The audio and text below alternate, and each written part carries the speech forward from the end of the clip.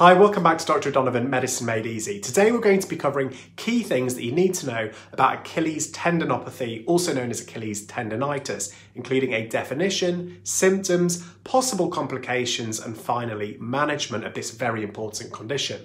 This is going to be a high-yield video covering the important points I think you need to know, but if you want to learn more, please check out the description box of this video where I've included lots of links for useful extra resources. Also, if you do enjoy this video, please consider giving it a thumbs up. That really helps the video and helps the channel, as well as consider subscribing to the channel if you haven't done so already. I release new medical education content videos every Wednesday and every Sunday.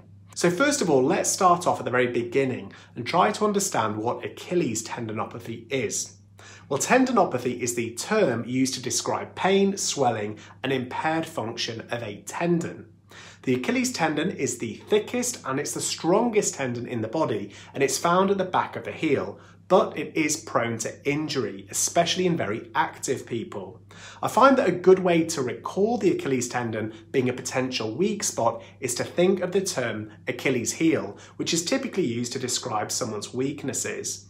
Now, if we go back to understanding the meaning behind this phrase, we have to go back to Greek mythology, because Achilles was dipped into the river Styx by his mother in order to make him invincible. All of his body was touched by the water except for the part of the heel, the Achilles tendon, by which his mother held him.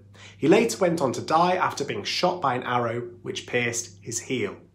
So what causes Achilles tendonitis or Achilles tendinopathy? Well, it's typically not related to a specific injury. Rather, the problem results from repetitive stress to the tendon. This often happens when we push our bodies too much too quickly. So, for example, if you're a runner, you might find that you're suddenly increasing the amount of miles that you're doing or the intensity of running you're doing, and you find that over time you develop pain around the back of the heel. That's because you're not giving your body a chance to adjust to the new distances, and that might subsequently cause irritation and inflammation of the Achilles tendon. It can also be caused by tight calf muscles, and that's because the calf muscle tightness puts extra stress on the Achilles tendon, especially where it inserts into the heel bone. The Achilles can also be damaged by certain medications which make it weaker, including ciprofloxacin. That's a specific type of antibiotic.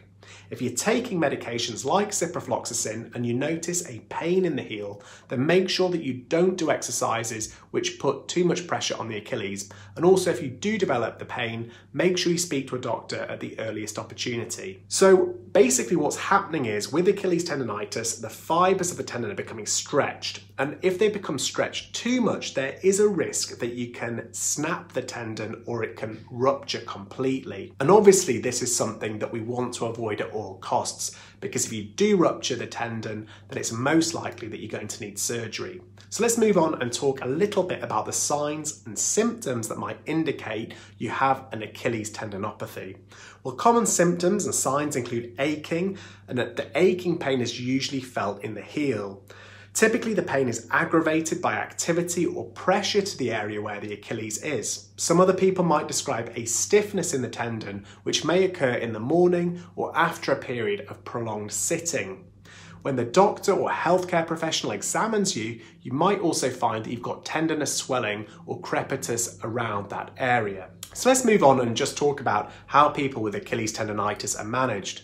So if you're in the community setting, it's important to identify and manage the underlying causes and contributory factors.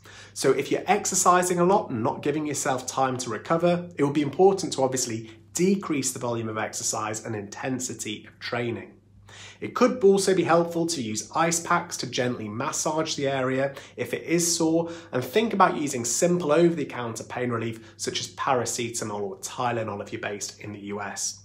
If these simple measures of painkillers, ice and rest don't work after 7 to 10 days, then you may need to be referred to a physiotherapist. Finally, if your doctor is worried about the Achilles tendon rupturing, then it's advised you see an orthopedic specialist on the same day. You will typically know if your Achilles tendon has ruptured because you'll feel excruciating pain. So in conclusion, that brings us to the end of the video. I hope you enjoyed it and learned something new. And if you've got any questions or comments, please do leave them in the comments section beneath this video, and I will be sure to get back to you. Thanks for watching the video, and until next time, bye.